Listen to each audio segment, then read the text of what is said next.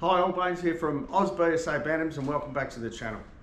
In this video, what we're going to be doing is working on the Sellicks Beach race bike and a few of the issues that I've got to overcome and how I'm going to engineer and do all that. So without further ado, let's get stuck into it. So that's the mock-up of the bike at the moment. I've obviously got the front end on and we're just having a look at a few things. That little tank down there is off a motorised push bike, so that's what I'm going to mount up here. So it's one of the jobbies that we've got. We've got a minor issue with the rear shockies because the actual stud down here is bigger diameter than this. I'm going to see whether the bush will push out, but we'll get onto that. But the first cab off the rank is the front brake, so we'll have a look at that.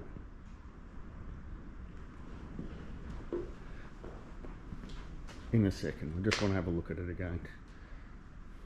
It looks good. Rightio, so obviously I haven't got the backing plate in, and this is the backing plate.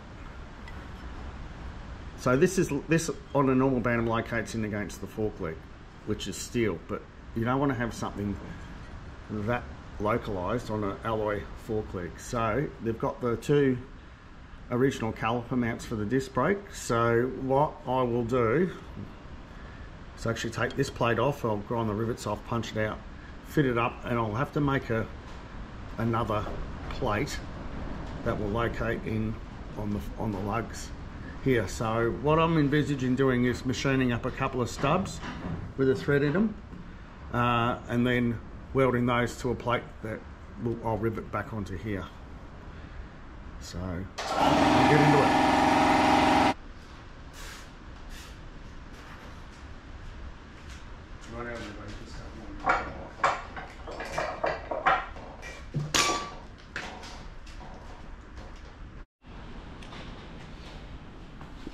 So I fitted up the brake backing plate in there. Obviously it's upside down. I just modified my spacers either side and got the wheel nice and central. So I've just done a measurement over to the lugs over here from this face here, and so I'm going to about to start making up a new plate. What my mindset is to make a couple of cylindrical lugs. Threaded bosses here, so we can bolt straight through into the threads in the bosses, and then the plate will have a little bit of a dog leg to come this way through here. So we'll make a start on that.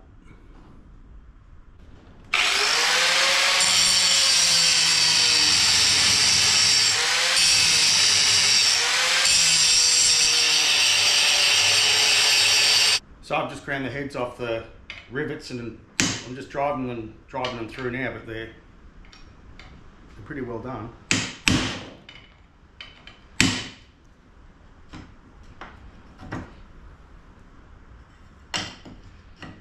Certainly doesn't want to come out. Here we go.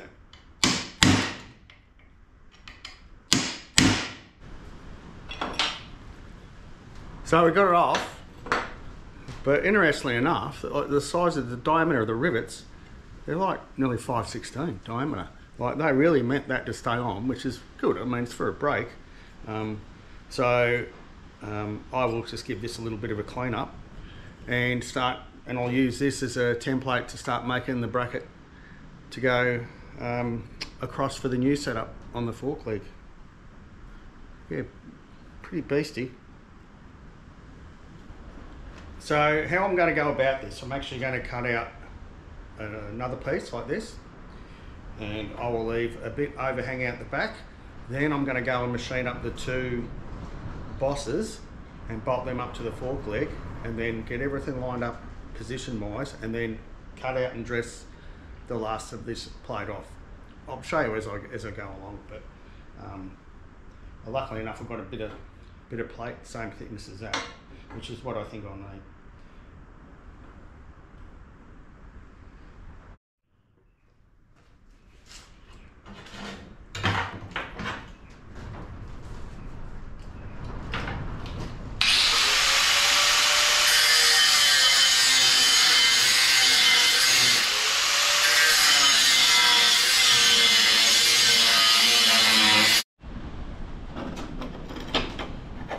So, I don't know whether you could see it, you might be able to just see it. I've got that marked out, obviously using this as a template. It's angled up, obviously this will be trimmed back, but I'll get all this drilled out and mounted on back onto the brake backing plate and then fit it up, and then I'll be able to get in position for the other stuff. So off to do some drilling.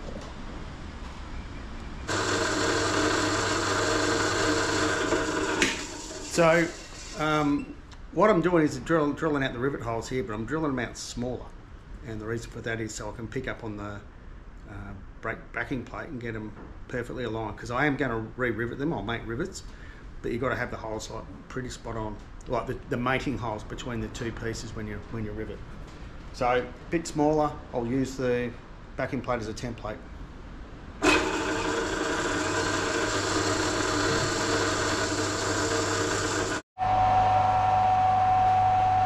So I've got my the smaller rivet holes drilled. I'm just doing the bigger hole in the centre now, 25mm drill. Obviously not going to hang on to the plate like that by hand with a drill that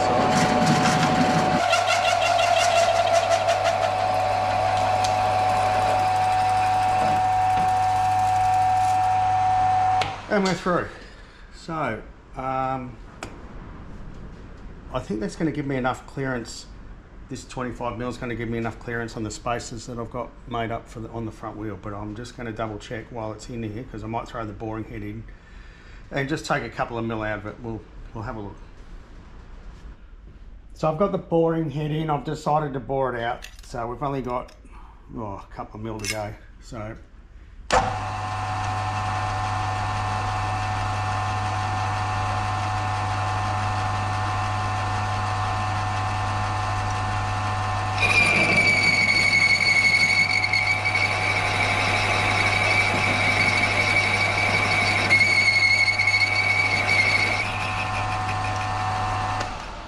done. It should be at our, no, got one more mil to take out. It's all right. This is only a clearance hole, so I'm actually using the graduations on the back of the actual boring head. I mean, if you saw a couple of videos ago, I usually, if I'm doing precision stuff, I'll set up the dial indicator on it, but don't need to on this. We're just, all we're doing is just doing a clearance hole.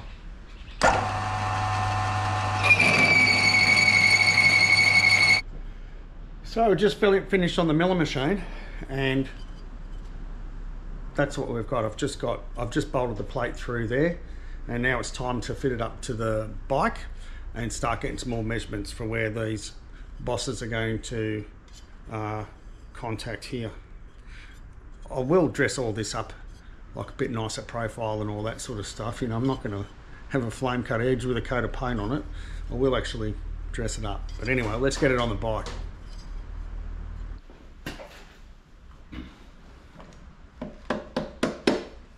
Right, I'm just getting ready to change this brake backing plate over. If you wonder where my helpers have gone, well, Levi's got a better option. I'm just looking up because it's starting to rain. He's out on the 60 horsepower tractor with his father doing some work out in the paddock, so he loves it, absolutely loves it. So, and I love it too. He should be out learning how to do stuff like that. He's pretty good. So we'll get this brake backing plate off, and then I'll throw this other one on and we'll do some measurements.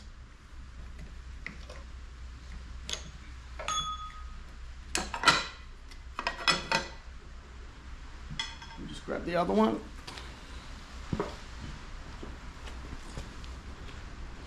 We've actually had, the weather here has been absolutely crap. We had gale force winds this morning. The rain's just starting to come in.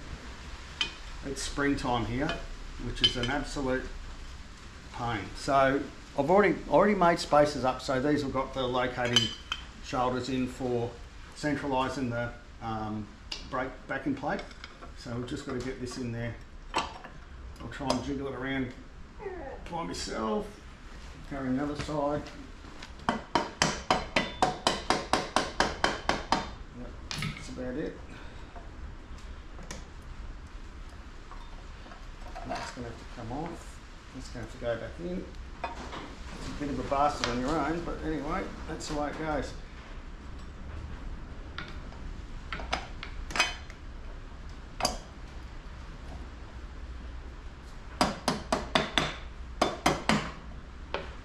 Yeah, we got it. Rightio.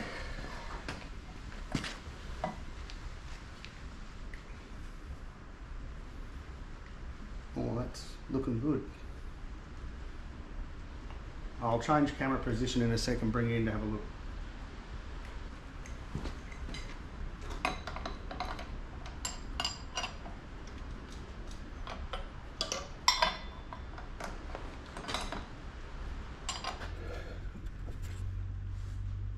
So that's our plate. As I said, I'll dress it all off. But the reason I wanted, and this might put it more in perspective, I wanted it in a position so I know where the location of these bosses are going to go between here and here, because they'll be welded on and welded around the back as well, around the, like I'll spot through these. I won't just weld them straight on. So that gives me the ability to measure between there and there accurately, so I can make these bosses up pretty accurately, and it also gives me the ability to position this wherever I want it. So pretty happy. I'll start lining things up, start cutting some more out. So I'm just marking out where these are the two spaces, bosses, whatever you want to call it, that will go across and will bolt through the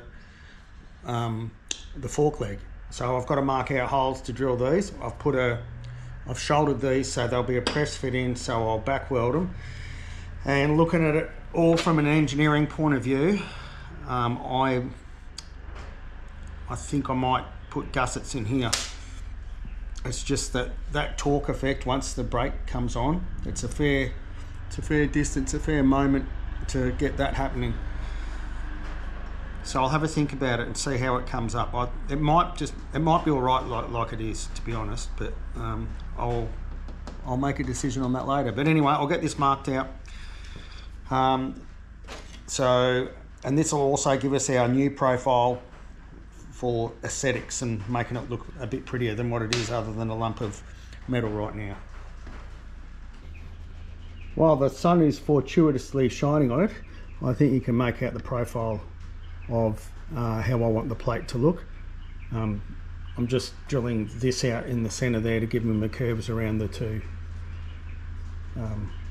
where the two bosses are going to get welded on. So I'll get this drilled.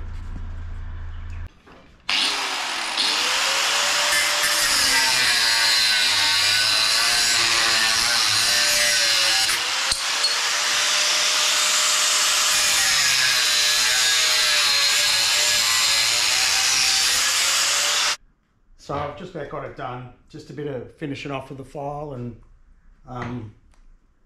I'll press the bosses in and we'll have another fit up and see how it all looks on the bike.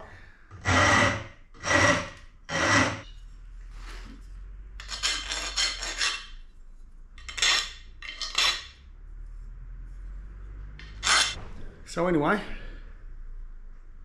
that's how it's turned out. Now on the back, you can see I've got a fair chamfer in there. Obviously that's for weld prep.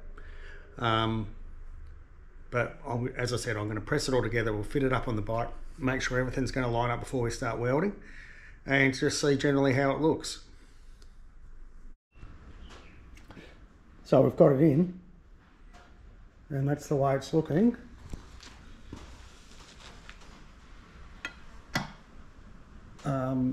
Everything fitted up really nicely. The wheel spins nicely. I was concerned about, if you get this dimension here wrong, it can actually distort the plate a bit, so, and actually like twist your plate. So I'm looking at, I was going to put gussets in here, but I really don't think I need it. I think it's well and truly strong enough.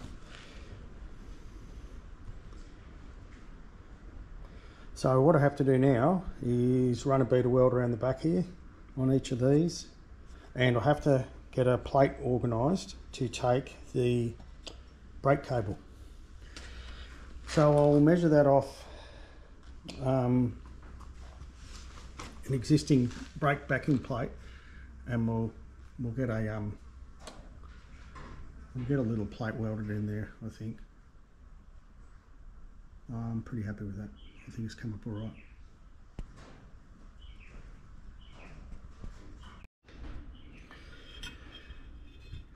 So that's it out of the bike. However, as always, I've got to have a place for the cable, front brake cable, to hook into and adjust from. And I genuinely thought I'd be able to put something in down here, and I haven't. So what I'm going to have to do, make another one. But I'll use this as a template. I'm not happy. I don't want to just go and weld a lump of steel on here.